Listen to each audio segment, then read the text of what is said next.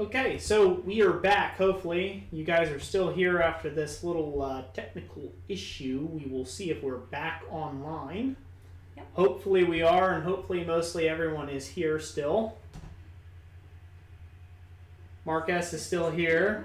Mm-hmm. Yeah, shut down again. It did shut down again, everybody. So hopefully everybody can see us. Can everybody see us loud and proud real quick? Oh, good news is we only have about 10 more minutes in this stream. So yeah. So anyhow, if it happens again, we'll just probably call that good for this evening. Yeah, we'll just call it good. Close to the end of our 2-hour mark. But. Yeah, I think we're just still having some computer issues syncing up with the OBS software and things. So we're gonna have to take and work on that a little bit better. But thank you everybody for joining us in on this stream. Thank you for all your support and all your questions. Hopefully we brought enough value before our equipment crashed on us. And, like I said, if it deletes again, just go home. Yeah. Enjoy the rest of your evening. Yeah, enjoy the rest of your evening. I don't care where you go, but you can't stay here. That sort of thing. Yeah, so you can pop out the chat. I like to go back to that. So that way we could keep an eye on the CPU. Yep, but again, thank you all so much for joining us and stuff. We might have enough time. I think it may be overheating, Mark S. That's a good thing, and it might be video cards getting hot.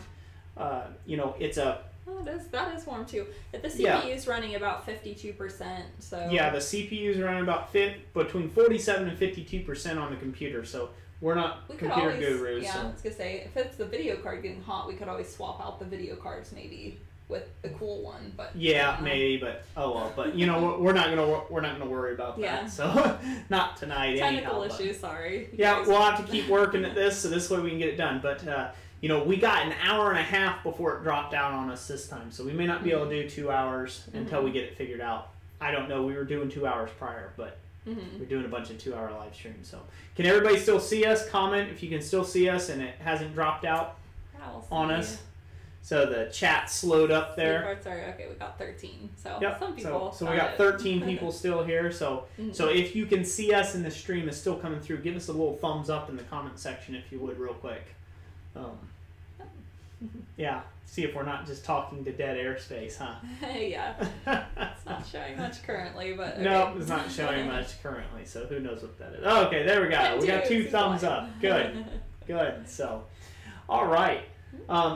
So if anybody has any sort of questions, now's the time to pose them real quick. We'll try to answer them with about the 8 minutes we have left, and hopefully it won't crash on us again. Yep. And we'll see what we can do. But other than that... yeah, keep trying your backup. Good. Audio and video, good. Good. Keep trying your backup. Okay. So, again, going to put it out there. Again, if you haven't got the blacksmith cheat sheet, you're running your business, you need help with tags and stuff, do that. Yep. Jessica has some other cool stuff coming out, some ebooks and things, e-courses on to help your business grow. That's going to be cool. Be looking for that in several months. Let's see. Oh, down in the description of this video, I do have my video linked for 5 tips for taking some good photographs. Taking good photographs, yep. Check that out. If you're looking to upgrade your camera gear, what we use is down in the description as well. So take a look at that. The Nikon, I didn't get to finish talking about it, but I do recommend the lens I like to use the most is a 35. I think that's a 35mm prime lens. Which just means it doesn't zoom. You just have to physically walk closer to the item. But it has a really great bokeh for giving kind of a blurry look. And for those that aren't up on it, bokeh means a blurry background. So it really makes the image, what you're trying to take and get in focus, very sharp. Very sharp image. Yeah, and pretty much everything you see in our store is what I've used the Nikon for. Keep Devers, you've been pacing the floor looking for phone service.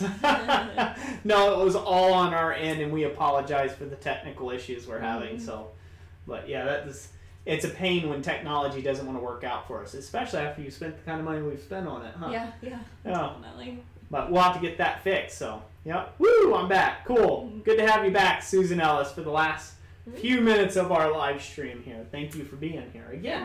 Oh, Ben Toombs, he says try one of those fan bases. Yeah, they actually make a little base with built-in fan. That could help. Yep, we're gonna do that. We're gonna have to do something like that just to try to eliminate whatever we can out of it. So yeah, definitely. Yeah, but yeah, so if you know Jessica, we've used this D7000 for a lot of years now to take all those really great blurry background shots that you've seen on our website, on all our little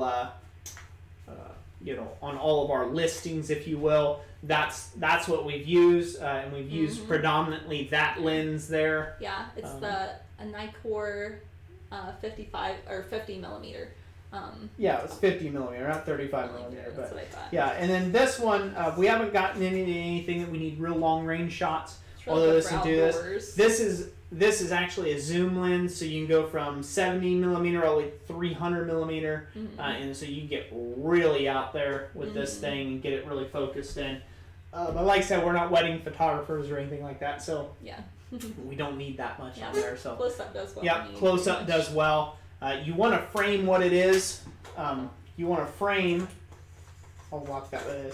You can talk a little bit about framing. Framing your shot up. That's the important part with these cameras. Yeah, definitely. You want your item to fill most of the screen. You don't want to cut off like the ends of your items. You also don't want to be so far away that your item looks like a tiny little ant on your photograph, you know. And then also, like I talk about the video I do have linked down in the description, it talks kind of about the rule of thirds, like dividing your screen into thirds and then like trying to place the focus of your item on one of those intersections to get a really nicely set photograph. Yeah.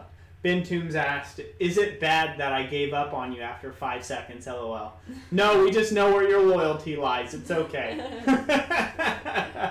And you did come back. We do have that to your credit, sir. Yes, he does. Thank you very much. Yeah, 16 came back. So. 16 came back. Cool. Yep, there is a handful of you left on the stream. Right now it says there's 16 of you back, so that's good. That's good. We don't know how many was here as a peak of the last number, but it's around 32. About 32. That is an awesome number. So thank you all for sharing the stream. If you did share the stream, and joining us on a Monday night. Yeah, and thank you for the super chats, everybody who gave us a super chat. We appreciate that. Yep, every bit helps, and every bit helps us continue to be able to do this and offer this as a service to the blacksmithing community. One that I feel is the most underserved when it comes to business. You know, a lot of guys, you know, thank God that's going out the door. You know, a lot of guys, if you'd ask them about their business or ask about what items sell well and things like that, you'd never get a good answer from anybody. You know, I don't really sell it for that much, or this or that. And it's a lot of mystique and trying to keep it to themselves because, you know, I mean, heck, at that time you're going to trade shows and craft shows, and, you know, last thing you want to see is another blacksmith at a trade show showing you up on price and offering your same ironwork, you know, across the road from you. But in the days of online marketing now and where we're at now in this world, you guys can market it to whatever you need to get out of it. And, you know, stuff like this, I'm very open. If, you know, you want to know what something of mine sells for, I'll take you right to my website. I'll show you. You can ask me how much it costs me in materials, in time, and sweat equity, and I'm going to tell you. You know, because basically put, there is 7.7 billion people, as I've been made aware to, on this planet. So, you know, I could not possibly, even if they all wanted my ironwork, could I service them all. So, you know, there is a big pie out there, and everybody can get hungry, and everybody can get them some. So, and that's my firm belief on that, and that's what we hope to keep bringing to people every single day with our videos. Let's see, Susan Ellis has a question for me. She says, Jessica, do you actually enjoy all of the online stuff, or have you sucked it up and done what is needed to be done to help the business? Yeah, so I'm actually, if you ask Roy about my hobbies, that is a great question. As Roy will tell you, I am like a hobby jumper, and I just love I love searching out how to do things and, like, once I get really good at something, I kind of start finding it boring. But just with doing all the online stuff, like there's just so many avenues, and I get such a chance for variety in the different types of things I do, from writing, photography, the SEOs. I find that fun, being able to rank at the top of the search engine. Part of Mother's Day, Roy and I actually, we were looking at SEO tags, and he's like, "Why are we doing this? It's Mother's Day." And it's I got a blast. So she worked on Mother's Day because she enjoyed it. So. I did. Yeah. Kind of a duplicity question there. It's kind of just helped over time. So. But there's parts I enjoy. There's parts I don't enjoy. But you just, the bookkeeping, you just get past it. Yeah, basically. you got to get it done. Basically, put taxes, stuff like that. Yep. Yeah, Keith Devers. Yeah, selling at flea markets, the competition, right, and stuff like that. Basically, this is my thing. If you're trying to fish, if there's 50 people fishing at a koi pond, and there's only 3 koi in the pond, you're in the wrong market. The internet opens it up to there's 50 people or there's 5 billion people fishing an ocean that could swallow them all alive, where they are barely anything. They're that insignificant because the ocean is just teeming full of fish, right? Just teeming full of fish. And that's the way the online world works. That's why we're highly encouraging people to get online, because that is where your 21st or 22nd century business is going to be. We did a live stream where we talked about brick and mortar is dead, and it's going to die. It's going to die off. It's just the process of technology and time. I buy stuff now on my cell phone. Yeah. I buy stuff on the computer and have it shipped direct to the house. Like, that's it. And that's where people are going now. It's less of the brick and mortar. You can still do craft shows and they can still do well. And the good news is the people who are still marketing at the craft shows eventually will be the last ones on the boat, and so therefore you will get a boost in sales right before it ends.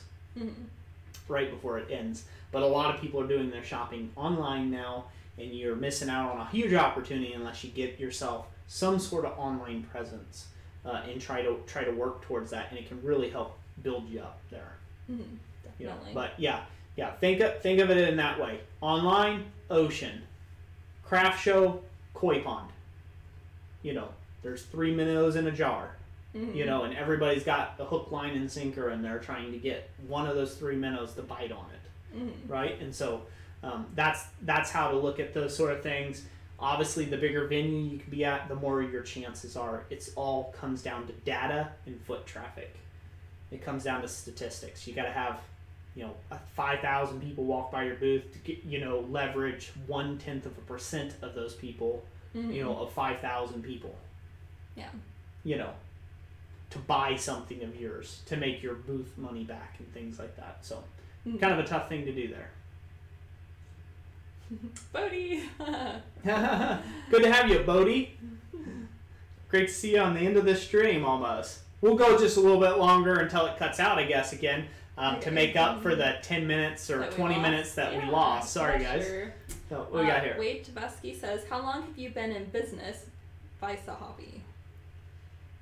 Or versus, I think that meant versus a hobby. Versus a hobby. I did it as a hobby exclusively for 3 years. So I've been doing this a decade, so that's 7 years as a business. There was a transition year there on year number 4 where it was hobby / business. Yeah, and then 6 years came around. We were solid this. So I've been in business for 6 years doing blacksmithing specifically. Yeah. So before then we bought and sold and traded and did stuff on eBay with garage sale and auction items and things like that. That was prior to that. And so that's been since, we've been married pretty much. So we're coming up on 11 years this year in July. So, yeah. Let's see. Oh, Bodie says, graduating in a week. Congratulations. Congratulations, Bodie. Now you can devote more time to me. Right? or actually getting a real job in life, huh? Yeah. Yeah, for yourself. For summer break, senioritis and everything. Yeah, senioritis, is that what it's called? Yep, that's what it's called.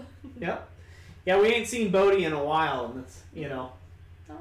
Yeah, haven't seen him in a while. He hasn't got to use his band hammer on anybody in a long time, Bodie. No, if there was anybody here that needed it, though. There wasn't anybody, thank God, in this stream that needs it. Everybody's been great. There's been some really great questions this live stream and last live stream and the business live stream, so that's great. Yeah, keep the good questions coming. If you think of any of them, jot them down and bring them next Monday. Yep. Got some stuff there, huh? Let's see. Bodie's first, very busy with school, but I just got a full ride scholarship for industrial maintenance, so now I get to be busy with college. LOL. Awesome, buddy. Awesome. Congratulations on that. Everybody give Bodie a good hand clap for that. That's quite an accomplishment for a young man. So, Michael Martin, I have a peculiar question to ask. I forge things by hand, as it would have been, so do you know how to forge a lead screw or a lead screw, as in a vise, would have been made? So there's a couple different ways. Mainly they would have been cut threads. They wouldn't have been forged. And one way that you could do it is you can wrap flat-ish like stock and braze it to a rod for a screw, so in the pitch, and then you reverse wrap that for what goes into the actual screw box of the vise and braze it in place when that screw is taken out. That's one way of doing that.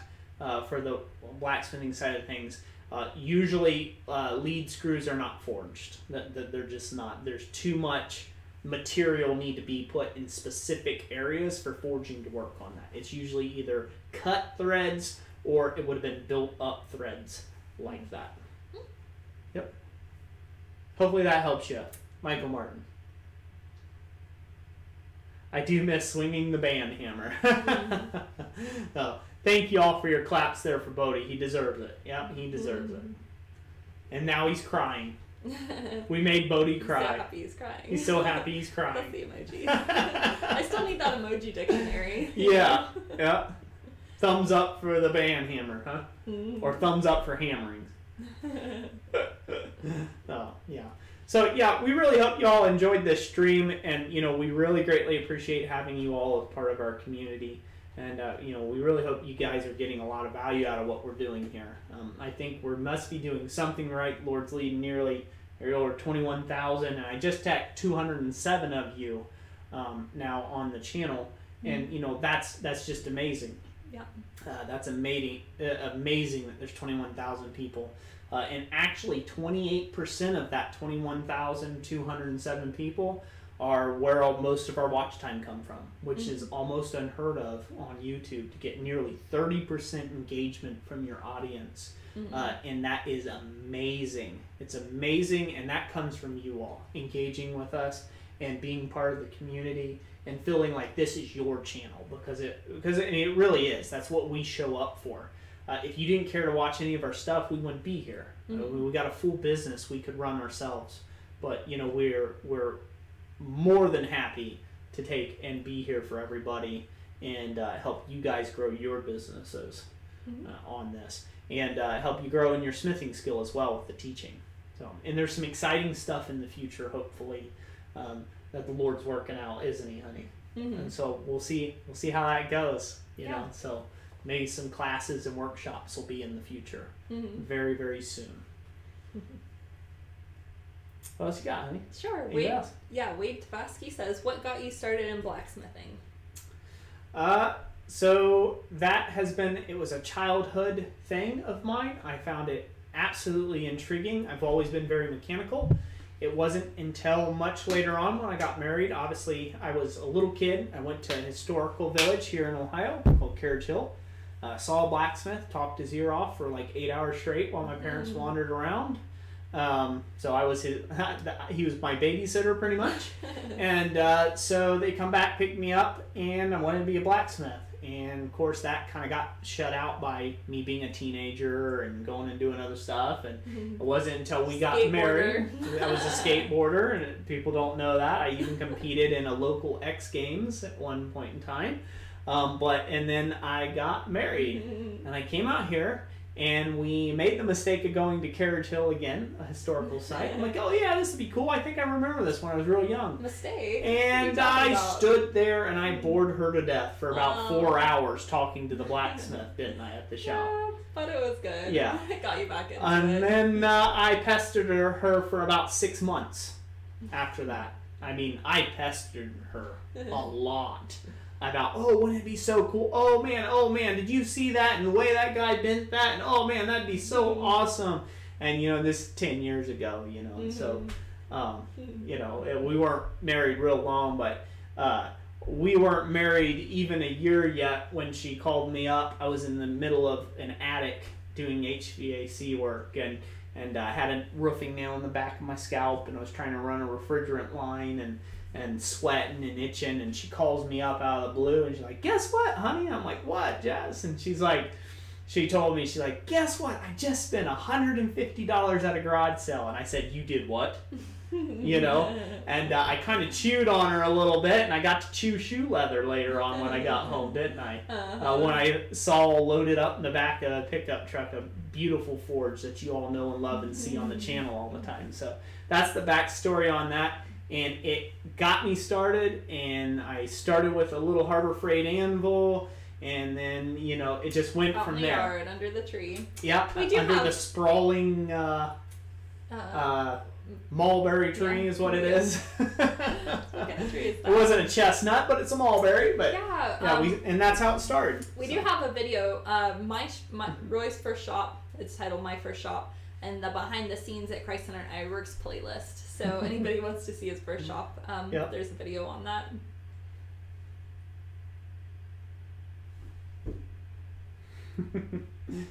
Let's see what I said. Roy, I pester Sarah about blacksmithing too. LOL. It's kind of hard not to do. Probably every blacksmith a little bit. If Yep. married.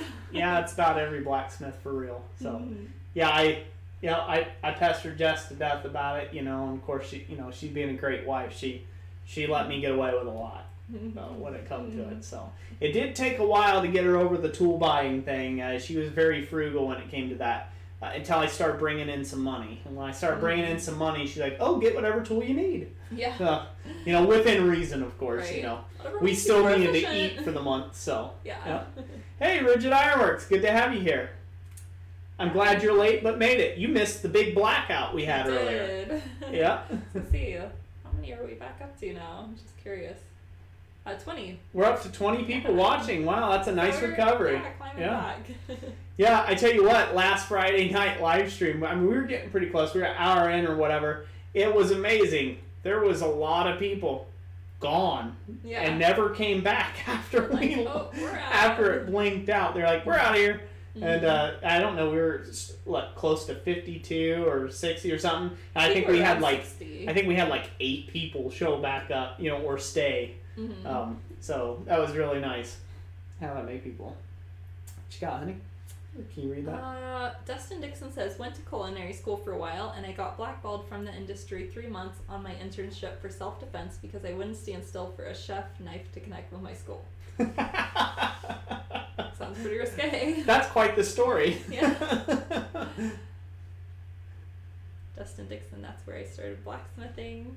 Cool.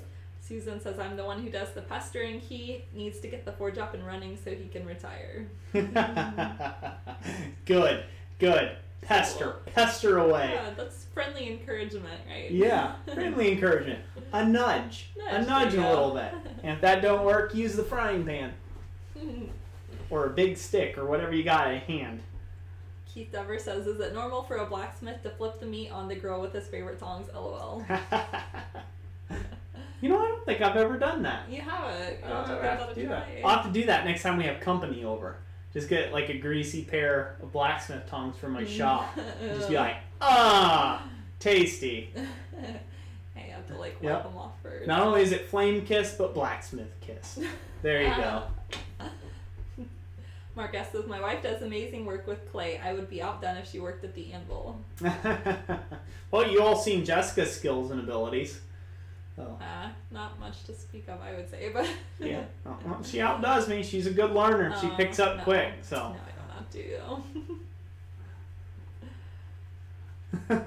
What? Because I just did, LOL. That's funny. So, well, I think we're going to have to wrap up so we can get our kids on bed. Yeah. Do you think we have to do that? I think we ought to, yeah. They've been good. They've been watching a movie while we've been live streaming, so they've been really good kids. So, can't beat that. So, and I'll answer this last question here. Wade Takwowski said, "What do you recommend to start with, coal, wood, or gas? Budget minded." Basically, you can't go wrong with coal. Wood, you'll use a lot of it. So if you're around tree country, that's great. You'll be cheaper than coal. If you're around coal country, I would go with coal. If you're in the city, I go with gas. As far as budget minded, there's really economical gas forges out there that you can get from a ton of different manufacturers. And if you're just getting started, you need to buy a gas forge. You don't need to build one. There's stuff like little micro 1-brick forges and stuff like that. I've got videos of that on the channel, and that's a good way of doing it if you're going to try to build, like, quote unquote, do a DIY forge, and those will work out really well for you. But in general, to burn dollar for dollar, coal. It is. For the amount of BTU output that there is, if you've got good smithing by Munimus blacksmith coal, then it will dollar for dollar outperform the other two options. The only time that it doesn't do that is when you have something like production work to do. If you got a lot of production work, gas forge is going to be better in that result. You're going to actually be able to put the coal, you'll be able to put multiple billets of something and let them all heat up at once, where the coal forge might be a little harder to manage that way. Mm-hmm. Bodie, let him stay up. It'll be fine. No, if it was the weekend, I wouldn't be so concerned. But it is Monday, so taking parenting tips from an 18-year-old, Bodie. Yeah. Yeah. We've been at this game a little longer, bud. We've got a daughter that's 8 this year. Think about that. We're old, or we're getting older. She says. Yeah. I'm 30 this year. I'm 30 this year. I've got a daughter at 8. We started young, so. Any idea when you'll be able to purchase the clip-on microphone? That would be a great ideal. So the clip-on microphone system that we're looking to get that will work best with our setup is just a touch over $400 for one mic, for it to pick up one mic. And so we need a total of 2 mics if we're going to do this type of thing where we come in with really great audio. So that's right around $600 to $800 total to get set up with the setup that will work best with what we've got. Yeah. And so we're a little taxed on the budget right now. The super chats have been piling up, and that's been helping out a lot and buy up a lot of this equipment, help us recover from the nearly all our purchases. I think we spent about $1,200 this last go round for all the live stream equipment and the new camera and the stuff like that. So and a lot of that, we had a lot of support come in from super chats that really went to pay back a good chunk of that. So thank you to everybody out there. So so I would say, I don't know, we're probably looking out maybe 2-3 months yet. I would say maybe. Gotta stockpile up enough that we can make another big purchase. We definitely want to, because that, Yeah, it would be nicer, I'm sure, for the live streams, to quiet down the hammering a bit. Yeah, and the problem with the microphone we're using, it's a great microphone, but it'll pick up a gnat farting across the room. And so around hammering, that comes in super hot when we're hammering. I talk really loud, and there's no control over my volume. Yeah, they're probably getting scratching noises right there. Well, but maybe it didn't bump against anything. Yeah. And now when you sit down. Anyways, so it does have a really great mic. The great thing about lapel mics is that they only pick up your voice. So somebody could be clapping their hands across the shop somewhere, and you're not going to hear them. You're going to hear my voice nice and clear, and you might hear some related anvil sounds, but that's it. And then when Jessica speaks, you'll hear her voice very nice and clear, since she talks softer than I do. So we're really looking forward to that. That's something else we need to add to it, huh? Yes. Yep, and bring in, and we are looking forward to doing that. And basically, since we can't run it through the HDMI on the camera, where the extra cost comes in, where I said it's about $600 to $800 on there for the set, is because we have to get an external recorder for audio that it can plug into the actual computer and read and work with the cameras, work with the dual cameras. Yeah. So, yeah, a lot of tech stuff to get into with this to keep offering better and better streams. But, you know, my big thing that I've always wanted with this channel is to offer very high quality education. That's it. Like, that's my goal. I'm not entertainment. You're not going to get techno music and me, you know, doing backflips off my anvil or any of this other. You're not going to see me dancing and cutting a jig across the shop or fooling around. I'm not that guy. I'm like your old wood shop teacher that's going to yell at you if you do something wrong. And that's kind of my teaching style. And, you know, because I take what I do very seriously and I take my time very seriously, I want to respect your time and not feed you a bunch of junk you don't need. I want to give you stuff that you do need, that you're there for. Learning. You know, learning. If I can give you a textbook that follows up what I'm talking about, I want to give you a textbook. You know, if I could give you a more in-depth video, I want to give you a good in-depth video. That's where I'm at with this. And so stuff like this live stream and better audio and better visual stuff, that's why we spent the money that we did on the cameras and the lights and the back set and stuff, because we want you guys to be able to get in this information better. So when I live present and I do a live stream demonstration, you're not getting some rattly camera around the shop. You're not getting weird, you know, camera angles where you can't actually see what the person's doing. You're getting full engagement, aren't you, honey? You're getting full engagement from me. You can get your questions asked. And my hope is eventually that, you know, we might even set it up to where you can follow along while you're forging. You can follow a step-by-step project that I'm doing, and it be high depth and in detail so you can see it. You know, again, interested in teaching. So that's where those things are definitely important. Yeah. Yeah. You kind of got a little long-winded on that one. Oh, did I? Just a little. I didn't get long-winded. All right. Oh, well, somebody asked. When was I going to get that? Yeah. It just rolls into the purpose. Yeah, true. Why would you spend $800? Can anybody tell me in the comments section? Why would I go out and spend $800 on microphones? It's just YouTube, right? It's like I'm not trying to be a professional videographer or something. Huh? Not yet. Right? Why would you do that? To provide better value. She's trying to tell me to get off the stream. She's being quiet now. Everybody was saying goodbye already. They're saying good night to some other people. So, okay. Well, good night, everyone that needs to leave the stream. Just, you need to go take care of the kids and bounce. I'm alright. I'll talk to him for another hour. You know I will. I know you would. No, I'm just glad the CPU hasn't cut down again. Yeah, I think it's helpful elevating it. He says no techno. That's it. I'm out. Techno's cool. Well, I may be dancing on my videos. Can't promise it will look, but it'll be interesting. It would be interesting, Ducks and Dixon. Wouldn't mind seeing that.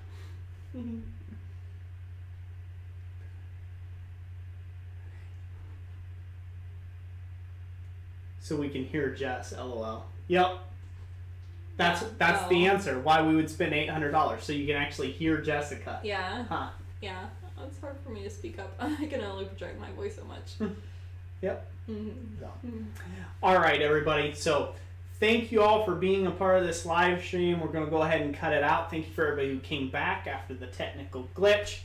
I am really glad that you all stuck with us and have stuck with us this long on our channel and put up with us on the daily and all of our shameless pitches about the blacksmith cheat sheet. There you go, plugged it again, right? The power hammer plans and bundles that you can get to take and help you in that department.